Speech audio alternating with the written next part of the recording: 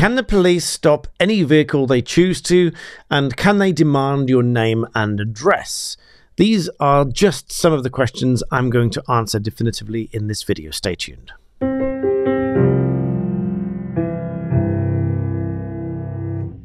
So an increasing number of videos on various social media platforms, predominantly TikTok it seems to be, people are recording police officers stopping them in their vehicle and having some kind of argument with them as to whether or not they're allowed to stop them in the first place, whether they need a reason to stop them because some people have been watching too many American movies, and then questioning whether the police are allowed to request their driving license, insurance, and indeed their name and address.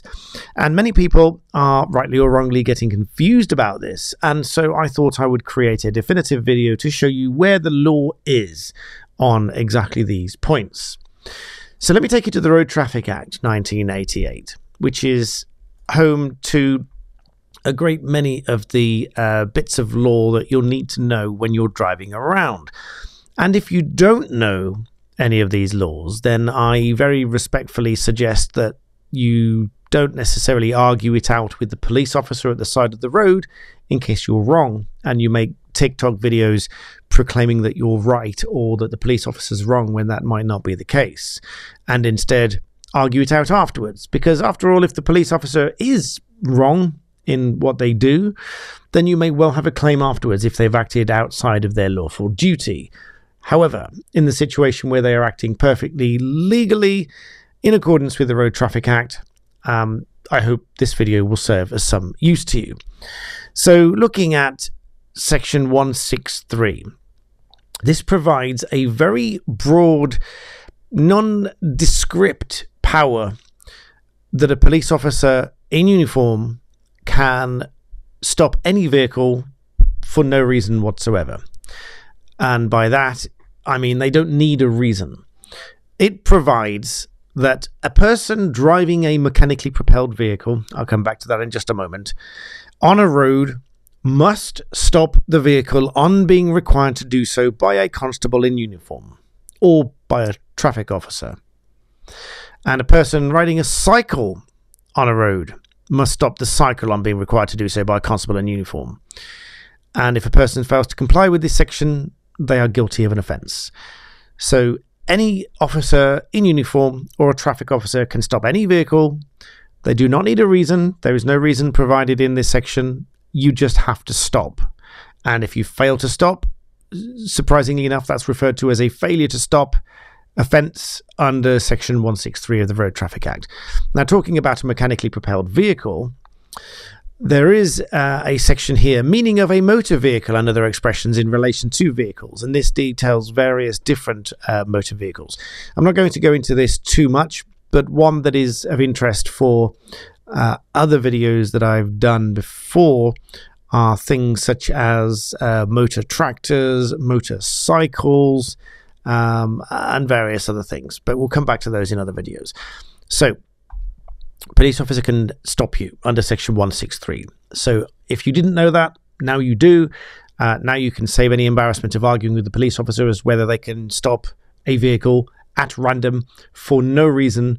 They do not need a reason. They can just stop. And in fact, they do very often. They run random stop checks, as the police refer to them, which is essentially just the police setting up at the side of the road, stopping random vehicles as and whenever they choose to. And the reason they're doing that is typically checking insurance details, checking license, name and address, who's in the vehicle, and all of that sort of thing, which is what we're going to come back to in a minute. There may be other reasons for the stop. They may be stopping you for a particular reason. That's not a Section 163 stop. A Section 163 stop is, I would like you to stop the vehicle. And that's it, you must stop.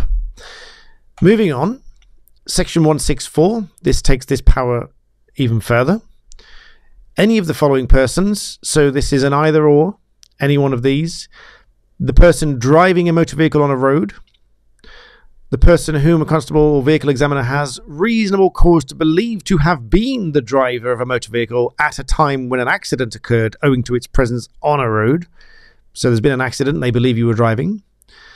Or a person whom a constable or vehicle examiner has reasonable cause to believe to have committed an offence in relation to the use of a motor vehicle on a road. So you've committed a driving offence and they believe that you were driving the vehicle. Or, and these are all the alternatives, or a person supervising the holder of provisional, so somebody supervising someone learning to drive, and so on, must, on being required to do so, and this is the key bit for all of these alternatives, the key bit here, must, on being required to do so by a constable or vehicle examiner, produce his licence for examination, so as to enable the constable or the vehicle examiner to ascertain the name and address of the holder of the licence, the date of issue, and the authority by which it was issued. So the purpose, not only are you required to produce your driving licence, the purpose is to ascertain the name and address of the holder of the licence, the date of its issue, and who issued the driving licence. And the person required to, by a constable, to produce the licence must, in a prescribed circumstances, being required to do so, state his date of birth. So if you're required to do that, you are also required to provide your date of birth.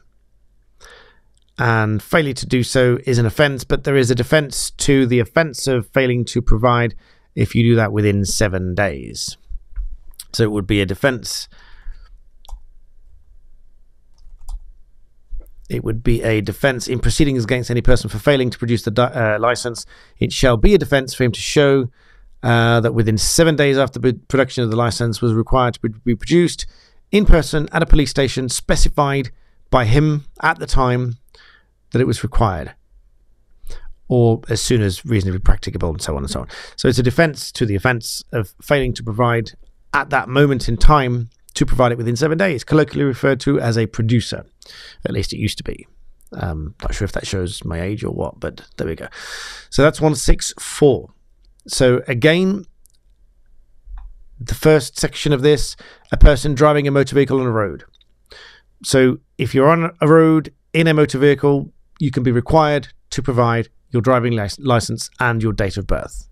Simple. So if you didn't know that, now you do. So again, you can avoid any embarrassment of arguing with the police officer as to whether that's the case. But there's more.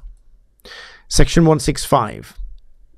This is about names and addresses and, broadly speaking, insurance and various other test certificates, MOT, and what have you. So again, any of the following persons, a person driving a motor vehicle on a road, or the person whom they have reasonable cause to believe to be the driver on a road when an accident occurred, or, again in the alternative, committed an offence. So same options as before.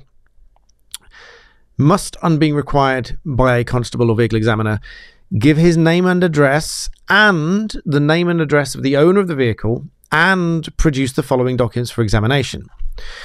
So any one of those, if you're driving a motor vehicle on a road, or there's been an accident, or you've committed an offence and they believe you were driving, you must, on being required to do so by a constable, provide your name and address and the name and address of the owner of the vehicle, because they're not always the same. It may be registered to somebody else. You might be driving and it might be your husband's car, your wife's car, your brother's car, whatever. You must provide both details, both sets of details, and the following documents for examination. And those relevant documents are the relevant insurance certificate and so on, the test certificate and so on and so forth. So these are the documents required to be produced. And so it is very straightforward. Hopefully you now know that not only the police can stop any vehicle on a road if they're in uniform for no reason at all. This is a 163 stop. I had a question the other day about police in unmarked vehicles. Obviously they will have the blue flashy lights. If they decide to pull a vehicle over, there must be some other reason. That's typically because there's been an offence and whatever, and they are pulling them over for a specific reason, but they will still be in uniform. And as soon as the vehicle has lights, it is a blue lighted vehicle, and therefore the blue lights indicate you need to pull over. And so on having been pulled over, you can be required to produce your documents, and if you don't, then you can produce those within 7 days as a defense. But you are also required to provide your name and address, and the name and address of the owner of the vehicle if that's different. So that is just a very short video to clarify the situation. Police can pull any vehicle over and ask for those details. The videos that I've seen are unnecessarily antagonistic with police officers. In my experience, and in experiences reported to us, if you are polite with the police officers, you are more likely to just be on your way very quickly and less likely to raise suspicion. And yes, being antagonistic is going to raise a certain degree of suspicion. That is just common sense, whether it seems nice or not. People that are being argumentative are normally being argumentative for a reason. And even if there isn't a reason, it still raises suspicion that there's a reason. Even if there isn't a reason, it raises suspicion. So save yourself the trouble, save yourself the argument.